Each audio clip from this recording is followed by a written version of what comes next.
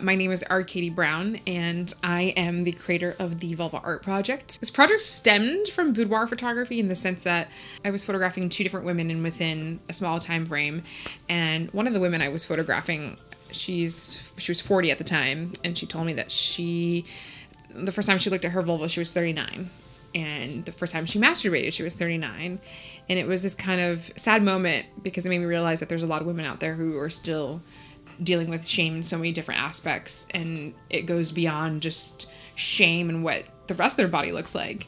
And then same time frame, different woman, and I quote, this woman said, "I want my pussy photographed." And it was like, whoa, like I've never heard a woman say that before. And it just got me thinking about what women in general would think about this. And it was kind of icing on the cake for me to say, okay, I have to do something. Like, I'm going to start asking people, what do they think about having their vulva photographed? And I was hoping for 10 women to say yes. That was just my hope. And within about a month, I had 30. And within 2 months, I had over 50 women that had said yes. And thus the Vulva Art Project was born. This morning, I have to laugh. I primped. I primped for this like pussy portrait, like I was going out on a date. It was really emotional. I've never been seen like that from another woman. So for me, it was comforting. It definitely felt revealing, but it was freeing. My body tensed up, and I was like, oh my gosh, I had this like pause where I was like, I felt this tension, like, oh, am I really going to reveal this personal part of myself? And so there was a moment of that, like a hesitation and that kind of nervousness. And then it felt really good. Like when I opened to it, it had a sense of relief, kind of a nervous excitement. And I was surprised at how relaxed I felt. There's this feeling when you're getting photographed, at least any other body part of mine. I know what most of my body parts look like better than I know what my vagina looks like, spread open with the camera in it. And so I kind of have this feeling of like, do I hold myself a certain way? And I don't know how to do that with my vagina. So I just laid there like, okay, here we go.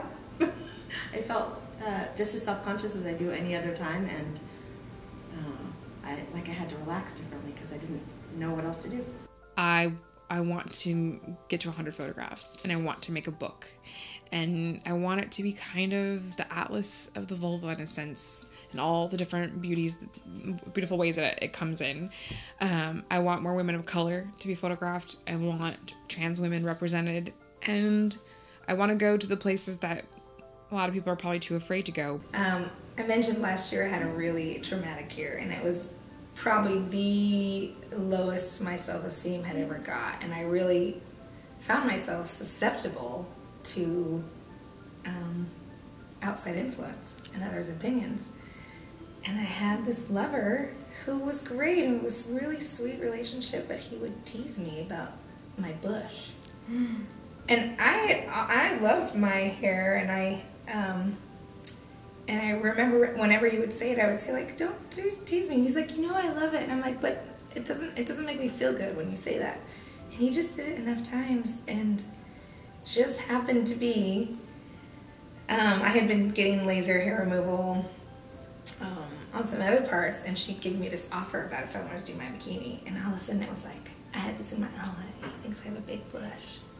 And I did it. I did the laser hair removal. And while I'm so happy it didn't completely work, I have some back.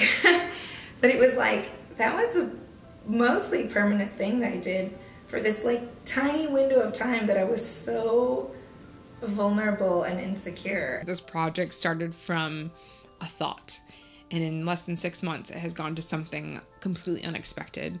And in another 6 months, I have no idea where it's gonna go. And I know that I can't do this alone. I know that it takes a village to change things, and I feel that's what I'm slowly finding between these female business owners, the participants.